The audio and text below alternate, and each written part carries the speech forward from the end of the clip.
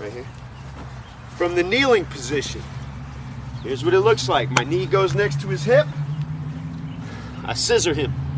All right. This arm loops through his thigh. I grab a hold of that thigh, whatever I can grab, okay? I put my ear on his opposite hip, roll through, nice and slow, relax your body. All right? Okay? And then the last one.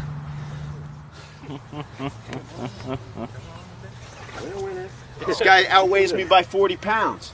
If you practice technique, it doesn't. I get them organized. I've got them nice and stable. I've got my hips underneath my freaking shoulders.